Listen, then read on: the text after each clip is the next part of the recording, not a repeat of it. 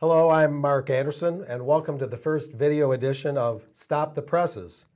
And this is a periodic exploratory news program that tries to cut to the heart of the issues that are often overlooked by mainstream and even some alternative news media. While the mainstream news is sometimes fake, misleading, unreliable, and often shallow, I aim to take on challenging issues that are either totally ignored, downplayed, or mishandled.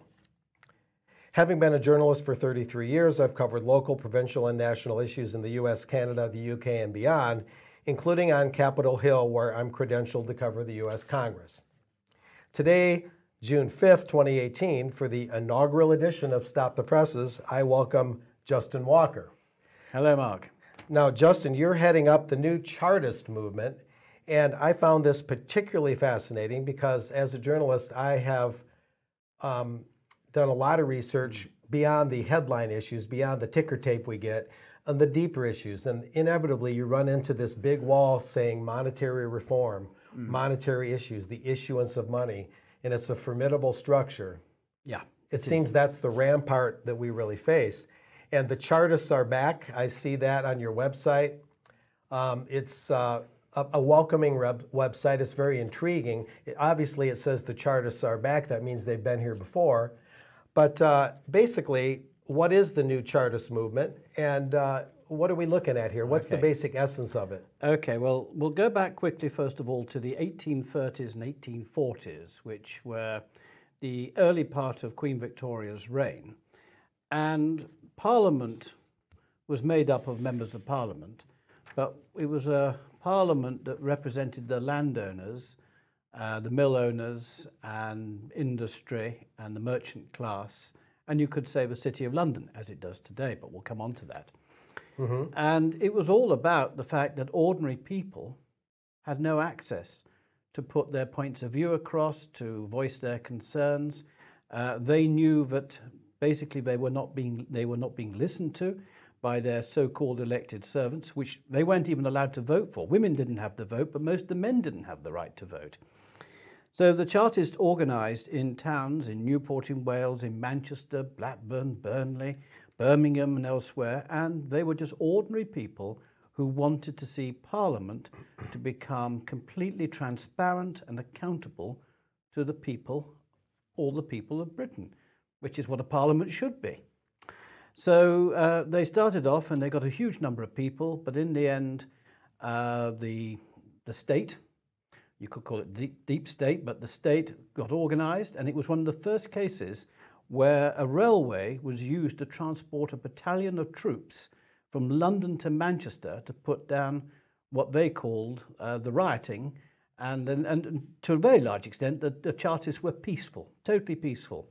But I think it's fair to say that some agents provocateurs and hotheads who had been into the alehouse did get slightly out of control, thus giving the authorities the excuse to clamp down. But it was one of the first cases, well, it was the first case of a battalion of troops using the railways to move in 24 hours from London to Manchester, 200 odd miles, to put down what they viewed as a rebellion. So the Chartists carried on until about 1848, and eventually it petered out as the agents provocateurs tried to cast the Chartists as being violent, anti-establishment, and et cetera, et cetera. Yeah, and I understand that there was a, like I'm showing here, Fergus O'Connor, a very interesting leader of that group, the original Chartists. And what I read was 40,000 people attended his funeral. Oh, yeah.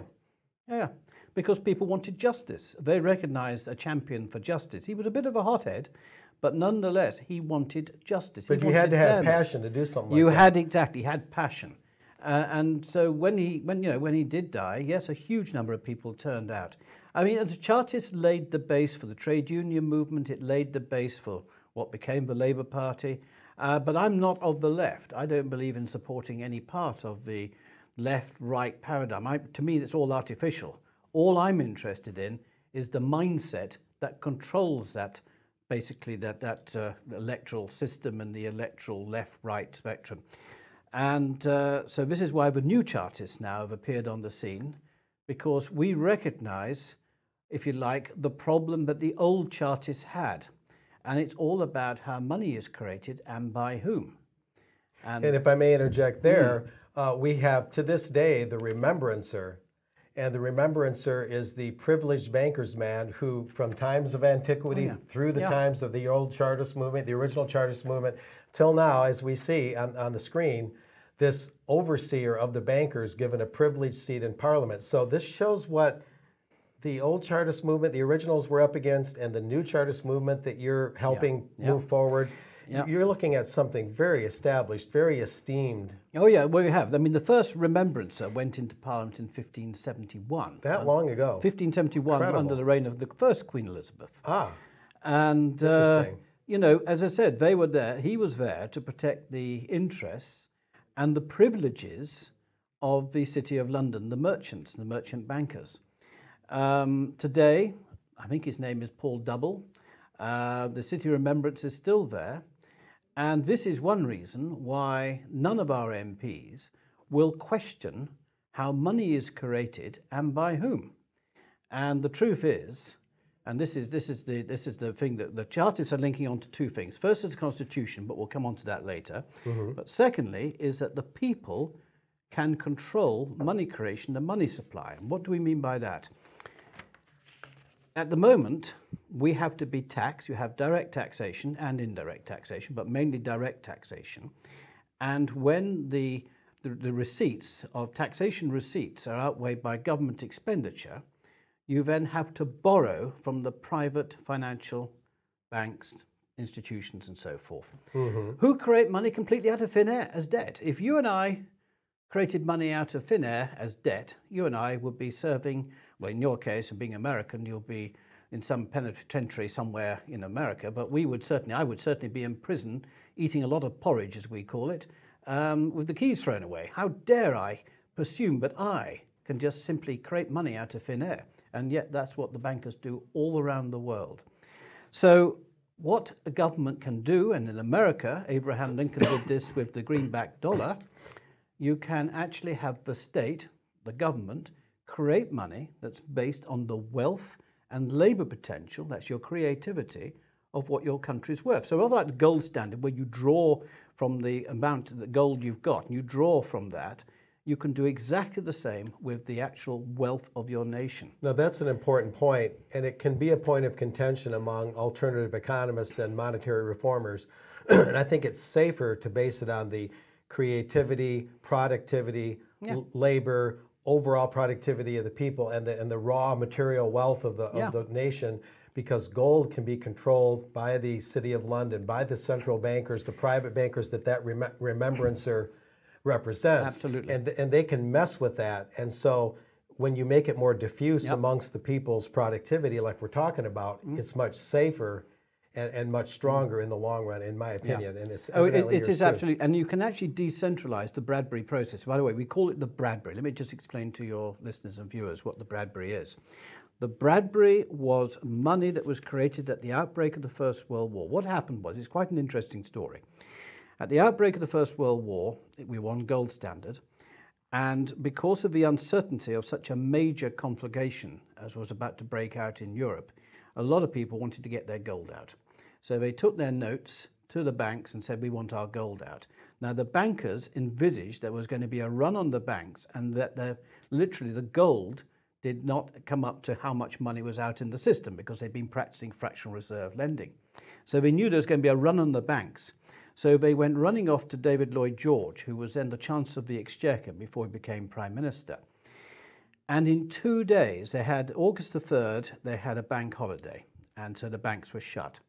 They kept the banks closed until August the 7th. In that time, Parliament met in an emergency session, and they passed a bill for currencies, Bank and Notes and Current Coins Act, to authorize the Treasury, not the Bank of England, the Treasury to create paper money that was based on the wealth of the nation. And literally in 3 days, they printed, first of all, the first batch of the Bradbury pounds, and they were called Bradbury after Sir John Bradbury, who became later Lord Bradbury, and Sir John Bradbury was the first Secretary to the Treasury. So it was his signature on the notes. The first batch were printed on stamp paper on one side only, in two denominations. One was £1 and the other one was 10 shillings, 50 pence in our language today. Now, £1 in 1914 is the equivalent of £107 today. So we're talking quite big money. Goodness. So immediately when the banks reopened after an enforced longer bank holiday on August the 7th, there were huge queues outside and people were told, you're not getting gold, you're getting this government money that's based on the wealth of the nation. And everyone was happy with it. Now, of course, the people today say, you can't just have a government printing money, you get hyperinflation, you get inflation, all this sort of stuff. Well, of course, you don't, because not if the government is then controlling how much money is actually in the system, and it retires money, and one of the ways of doing that is indirect taxation, that's valued added VAT as we call it. And I believe depreciation too. Depreciation, and you can actually put money into the system for a particular project to be retired. I mean, there's all sorts of different ways the economists can play at that, but it's rather like a canal. I liken it to a canal. You have a level water in the canal, and you have your sluices. You have your sluices, which is the means of retiring money, indirect taxation, so forth, that takes excess money out of the system. So you have a nice level canal with liquidity needed for a vibrant and prosperous economy. So you've got all the money for your National Health Service that we have here. You have your money for social welfare, looking after the elderly and the vulnerable. You have your money for your defence, looking after all aspects of your defence, Navy, Air Force and Army and so forth. Your infrastructure projects. And for encouraging people to set up their own businesses with debt-free loans. You know, there's a huge thing you can do. And of course, the most important thing of all, you don't have to go anywhere near, but in our case, the City of London and the merchant bankers or any of the bankers to ask or to borrow money at interest. And of course, the national debt, and what's interesting, is when the Bradbury came out, for the first 6 months, it was the way that they were going to pay for the First World War. But the bankers who were not going to make a killing out of the killing on the Western Front went running back to David Lloyd George, says, okay, you've saved us, you've stopped to run the bank, can we please get back to you issuing bonds, we buying them and loaning you money at 3.5%, 4.5% interest, as we've always done. So they didn't end the Bradbury there, they phased it out. In fact, the last Treasury Bradbury came out in about 1926. That recently, I mean, yeah, I mean, given when the war was. They weren't producing very many. Now, what was interesting is the national debt, which was already standing at £650 million, multiplied by 107, so it was quite a lot of money, at the outbreak of the First World War, which had been arrived at by borrowing thin air money from the banks. By the time the Treaty of Versailles happened in 1919, it had gone up to £7,500 million, multiplied by 107. My goodness. So you can see then the national debt is the way the bankers control governments. If you're in debt in hoc to the bankers, the City of London, it means we control you. And that is why our friend, the City Remembrance there, is sitting in Parliament, making sure that no MP suddenly says, oh, hang on a moment, why don't we just do what they did in 1914 and create the money based on the wealth of the nation? Why are we going cap in hand to the bankers and the City of London? And that is why all MPs will not touch the Bradbury with a barge pole. A quick question is, the Bradbury obviously has a lot of history. For purposes of what you call sovereign national credit under the new Chartist Movement, why the Bradbury? Do you like the history that's tied to it? You could call for the issuance of another currency and have another name for it. Is it the historical tie? Is it that anchor? I think it's proving to people it's been done before.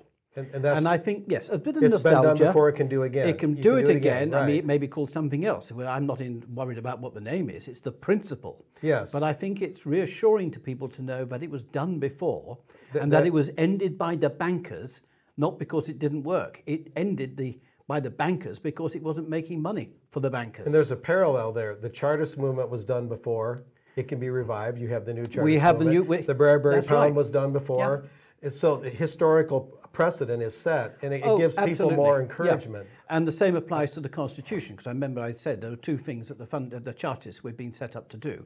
One is to restore the right of us, the people, to be in control of our own money creation and money supply. But the other thing, you see, politicians throughout the world, but certainly politicians in Britain, in Parliament, believe that they are sovereign. but they are making the laws for us to abide by. The politicians like to believe that they're in charge. Well, we've got a shock for them. And again, we'll go back in history and we'll go back to the Great Charter, Magna Carta of 1215, which played an enormous part in your constitution. Yes. And it's a great document. A lot of influence there. And that document was only, it wasn't creating common law, it was only enforcing, it was reminding people of what the common law was, because common law in Britain goes back to Alfred the Great, and then before that to the Mamertine laws. It's something that tribal laws. And as the American colonialists invoke, that ultimately rights come from God and government's only job is to recognize those rights. Absolutely They're right. inherent. They're That's inborn. right. It's inborn, inherent. Right. Now, the first rule of the common law is that you experience trial by jury. And trial by jury simply means 12 people who you don't know, unaffected by, randomly selected people who will sit and listen to the case both for you and against you and come to a decision, unanimous decision, on whether you are not guilty or guilty. Right. And that is the fairest way to achieve justice known to man, capital N, capital M. And you could say it's God's given law. That is how it should be done. Now, politicians at the moment are introducing by the back door, mainly through ignorance, but in the case of some of the senior politicians, they know exactly what they're doing. They are introducing Roman civil law. Now, one of the things that they are worried about by common law is that a jury has the right to annul bad legislation passed by Parliament. We don't call them laws, they like to call them laws, but we call them rules of society. If they pass a rule of society that is clearly unjust, is clearly prejudiced, or is clearly badly drawn up, it can be nullified. A jury can nullify it. Do they call it jury nullification in American circles? Yeah, we call annulment by jury. Jury nullification can mean something else, twisted language. It can actually mean annulling the jury. A jury nullification. Oh yeah, there's a semantic we there, say, yes. yeah, semantic. We call it annulment by jury. Okay. And that way, it means we, the people, are ultimately in charge of how we are governed. And by the governance that we agree to, and we have to give our consent to, that we are happy to go along. And if we're not happy with something, we, the people, through a jury, can annul it. Now, getting back to the other point, the Roman civil law. Roman civil law is where you have a judge operating as judge and jury. He has no jury to fall back on. There are one or two countries like Italy that sometimes have a jury sitting with the judge, but the judge directs the jury. So it's not a jury. It happens in the States, yes, too, as the juries lose their power. Correct. So what we want to see, well, at the moment, what we're seeing in county courts... If you get a jury trial, I'll add. Exactly. That's but it. What we're seeing in county courts and what we're seeing in family courts, you're having star chambers, what we call star chambers, harking back to the English Civil War and the build-up to the English Civil War, where literally you have a judge appointed by the king or the queen who is politically motivated, and he will basically carry out the will of the government or the king or queen and will decide on your fate. And there's many cases of this. After the Duke of Monmouth's rebellion, you had Judge Jeffreys hanging people left, right and centre and sending people to the colonies, sending people to America. Awful. And that is what the common law is. No, you have a randomly selected group of people, 12 people, who will decide your fate. That is the fairest way, and the judge is only there as a referee to make sure that both sides in the case have a level playing field to put their case forward. Yeah, governance has always been a riddle. An absolute democracy, the fear is always that the people will vote themselves into slavery because they won't be properly informed. Yeah. You take the Swiss model, they call it direct democracy, and the people, through ballot initiatives and referendums, they kind of share in the lawmaking. In a republic, we have congressmen that are the same number as when the country had 1/3 of the population. I don't know why the number of congressmen didn't grow up proportionally. 435 House members in 1920, 435 House members today. That's kind of strange. But in a republic system, they're supposed to obey a constitutional order, so direct democracy isn't really needed except for at the state level. But through the stronger jury system, when that bad law passed by a parliament or a Congress comes along, it can simply be nullified. And when they pass the laws, if the jury system were where it's supposed to be, they would know that in the back of their minds, and it would be a check against passing egregiously bad laws. I sum up everything up as common sense and common decency for the common good. That to me is what the common law is all about. It is about fairness, it's about justice, and it's about taking away any political agenda from any, self-promoting parliamentarian or promoting some sort of, powerful people, vested interests, trying to find a way into the decision making.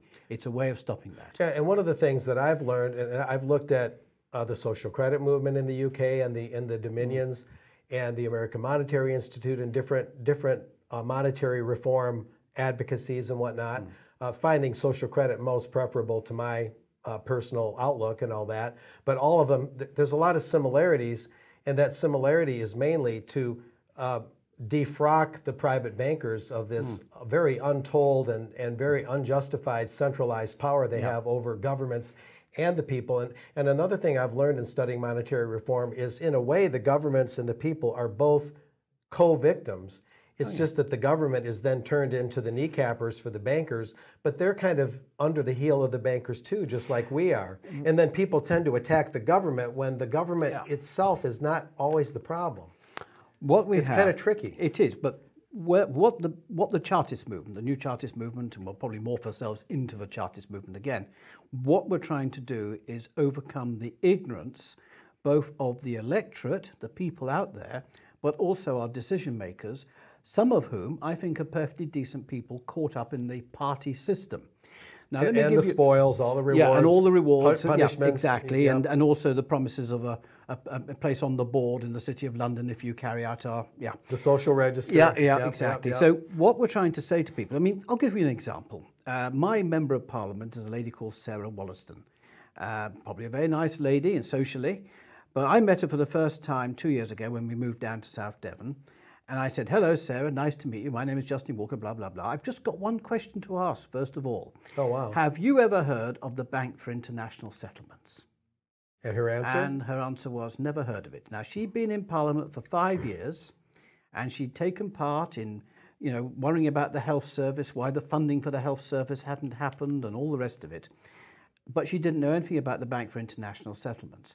Now, I asked my previous MB, Tim Farron, exactly the same question. He'd been in Parliament 10 years when I asked him. My goodness. And he'd never heard of it.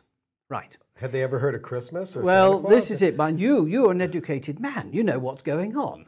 I'm semi-educated, but talk to my wife. She'll tell you how educated I am. But no, the truth of the matter is, the Bank for International Settlements, for your viewers who don't know, it is the central bank for all the central banks. It is based in Switzerland. It oversees 60 central banks, including the Bank of England and the Federal Reserve and the European Central Bank and the Russian Bank, the French Bank, Italian Bank, and so forth. The central bank of the central banks. Exactly. And, yes. it's responsible for over 95% of the world's money supply. It has given itself diplomatic immunity. It has all its meetings in secret. And the governors of the various banks are summoned to receive their instructions from the big banking dynasties, the Rothschilds, the Warburgs, and the big merchant banking families. So all this is about how the world is controlled. And they decide, this one organization decides how much, or more accurately, how little money the world has to spend. So with inflation and with interest being charged and all the rest of it, we have a spiraling downwards of how much money is in the world. So what's the result? We have poverty, we have, well, you know what's going on in the world. And on that note, Justin, I want to show this, the output income slide. Yeah. And this is mostly out of social credit literature, which is very much along the lines of what you're talking about monetarily. You have a supply of goods and services, but you have to have enough income, as the slide shows, to meet the output. Yeah. If that income, for whatever various factor, goes down, you have a perpetual deficit, even without interest. Exactly. This is what's incredible. And Major Douglas, the founder of Social Credit, who worked at the Royal Aircraft Factory, I believe it's called Farnborough, excuse me. He found, as an engineer, that as you produce things, the wages are never enough because of inherent costs. The wages are never Inflation enough to retire the prices. So you always have price structures and debts going over wages and salaries, and it's built in, and that's even without interest. It's a built-in strangulation. It's a built-in way of controlling. So I want to get back to my analogy of the canal. Yeah, then you add interest, and exactly. And this is really important. A lot of monetary reformers, like you said, this can't be stressed enough. They say if you add money, it automatically inflates the prices. Yeah. But that's only true if there's low production and you're piling the money up and very little is being produced. That's right. As long as it doesn't exceed the level of production, all it does is encourage more purchasing. Factories can sell what they need to sell. The retail stores can sell what they need to sell. Factory orders are fulfilled. What comes off the production line is actually purchased. Right now we have full stores and empty wallets. Full stores and empty wallets will not work. Like you say, it's slow strangulation for all these factors, and these are the reasons. But let's put something else into the equation. We are taught by the economists, by the mainstream media, by our politicians, that we're in a race. We're in a global economic race. And if we don't perform, we'll lose. So you've got every country at each of all the developed nations are fighting for the market. You've got developing countries now fighting for the markets. And it's all about fighting and competing and trying to get the upper hand over other countries and whatever. Almost as if we're all gladiators in one big economic That's a good way of describing it. Yeah. That's a very good way of describing it. We're in the Colosseum. Yes. And, you know, the big fact... Sorry, I think that meant you die, and that went. I think we've got it the other way around. But anyway, and that's either the remembrancer or the head of the exactly. We're talking for international settlements. Yeah, IMF. Exactly. It's a bloody good. We must remember this one actually after the program. I can see the cartoon already. So can I. But we've got all these nations. No, that means you live. Apparently, according to historians, that was a good sign for you if you were a gladiator. That's the bad sign, and yet that's the thumbs up that we... Anyway, that's another story. Yeah, we know what we mean. But yeah, exactly, we know what we mean. But yes, so what we're talking about is countries versus countries and economies versus economies. What we should be doing is saying, right, there's how many billion, how many is it, 6 point something billion at the moment? Let's think we should all have access to clean water. We should all have access to food. We should have all access to warmth and shelter. We should also have access to using our talents with something, contributing to society as a whole and to the common good. We should be in a peaceful, we shouldn't be looking to war. We shouldn't be, so in other words, we want to live in a country where we are all fulfilled in the best ways possible. And you don't do that if you're trying the whole time to be as efficient as possible. And they are trying to make you more and more efficient. And that means you're on the treadmill, climbing faster and faster and faster. I mean, everyone is on a treadmill. And you're getting faster and faster and faster. And the only people benefiting from this are the 1%. And we call them the 1%. Actually, it's more like 0.001%. I think, is it something like 60 people, individual people, control as much as half the world's population, own as much? It's under a few hundred, It's quite ridiculous.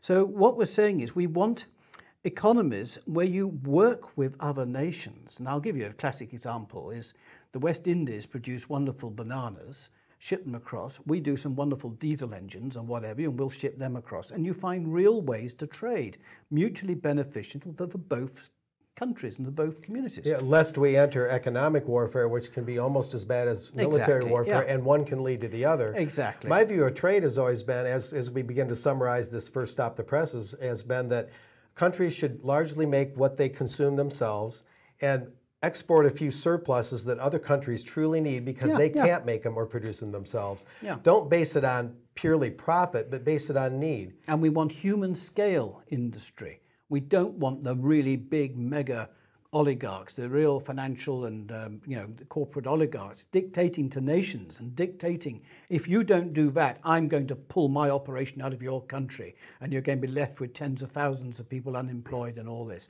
You don't want the bully boy in taking any part of the decision making. You want ordinary, decent people working together and finding out what's best for the common good. And that's not communism, that's not socialism, it is common sense. And this is, I'm fed up with all these different names they give. Oh, I'm a communist, or I'm a socialist, I'm a capitalist, forget that. I'm a human being. Mm-hmm. And I don't sit comfortably if I know somebody else is suffering because of what I'm doing. It's all about working together. And, the Muslims, they have a lovely saying. And, I don't go for any one particular religion. I believe there's common good for all, and we should all come together in peace and harmony. But I think the Muslims have a saying which says, no true Muslim can sleep at night in the village if somebody in that village is hungry. That's interesting. I've also heard monetary reform cast in terms of the Sermon on the Mount, that, you know, you witness the animals and that they don't have to labor so hard for their sustenance, and that we, under the grace of God, should not have to labor so hard just to survive. That life doesn't need to be this hard. And what we're pinpointing today, I think, is the major reason why life is so much more drudgery than it has to be. When was the last time you heard a politician say they want to make you happy? Well, I've heard it in kind of comical terms, but not genuine can I tell you a terms. very good joke I heard, by the way? It's a very naughty one, but I do like it. Fire away. We're not too What do inhibited you, here. MPs, you know what MPs are, what do you call 100 MPs on the seabed? I might know, but I'm going to let you tell the punchline. Okay, a bloody good stuff.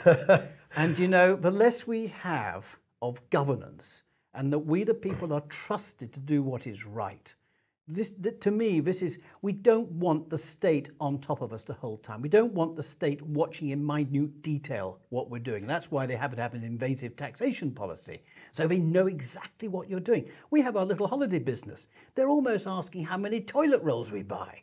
You know, they bog you down. And ultimately, though, they're the collection boys, just like they're the kneecappers for the central financial. Yeah, and you have all the useful idiots who obviously have a mortgage and all the reveries, and so they just do the bidding of these criminals. And so everyone is being controlled in minute detail. And then we've got the technology to monitor everything that's going on, the smart meters, everything now is all about watching. We're watching you. It's about we, the tiny Every penny you spend with your chipped card. Exactly. And of course, the cashless society, that's something we've really got to flag up. Please, please, please, everyone who's watching this today, always use cash as well as the card. I'm not against progress. No, the cards are useful. I mean, there's nothing inherently wrong with them. It's the machinery behind the cards that needs to be changed. And if they suddenly electronically cut everything off, then you've got problems. Visa the other day, and I believe America had something similar. Yes, that's true. And somebody says it's a dry run for something much bigger, because we're expecting a reset. Because one of the things they're trying to do is engineer a situation when the people, problem, reaction, solution, the people will agree to one currency and one banking system and everything else. And our research is heading in a certain direction at the moment, but it's very much work in progress. Interesting, okay. But that is on the cards. The reset of 2018 is on the cards. So I would urge everybody just to keep some cash and some gold under the mattress.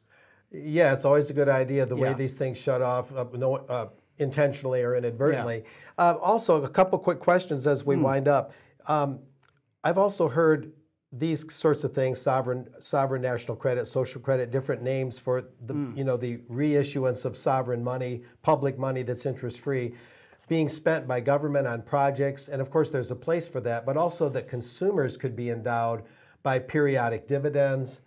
The idea of a stimulus check that would actually go to consumers. Not a universal basic income per se, because that's just redistributing money taxed from one person and given to another. Yeah. But where money would be issued to consumers. But you wouldn't have tax, remember, and direct taxation would be gone. You don't need to have direct taxation. Right. Sovereign national credit. Right, but the new money in some models, such as the social credit model, could go to consumers directly and not always be spent by government. And in fact, Douglas said this on this next chart, this next quote: consumer control of production is the only basis of freedom, and no method of obtaining consumer control has ever been tried with success which did not ban state control of money and credit and include decentralized individualized credit power. In other words, there's a place for the people themselves to get some of the money created by the National Credit Office or the government and spend it into circulation, and they vote with their dollars, as well as have jury nullification, another form of power. My feeling is, and I'm not an economist, okay, and I freely admit that I'm a bit of a dunce to a lot of these things.